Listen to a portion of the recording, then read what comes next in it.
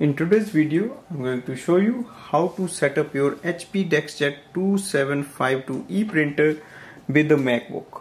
So we are going to connect this MacBook with the printer so that we can use it for printing, scanning wirelessly.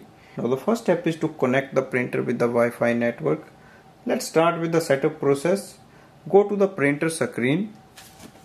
Enter the printer into the setup mode. So press and hold the wireless button and the cancel button until power light starts to flash. Release it. After a few seconds, the power light will stay on and the blue light for the wireless will start to flash. That means printer is completely ready for the setup process.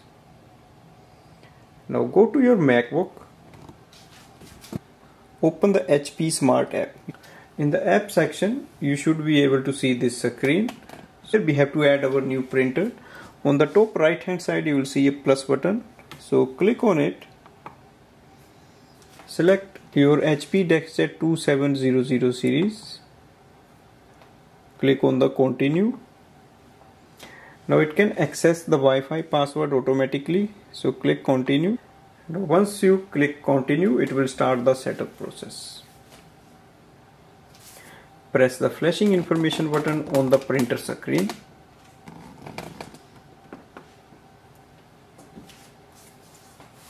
Click continue as printer is connected to the Wi-Fi network.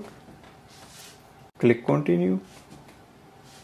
It can install the drivers automatically, so just wait a few seconds. If you don't see it's working, then you can simply click on the printers and scanners. So printer is connected successfully. Click OK, and you should be able to see HP Deskjet 2700 series printer with estimated level of ink, and we are ready to use this printer for wireless printing and scanning.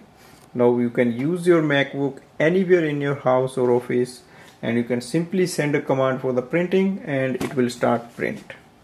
For example, I'm going to print printer status report.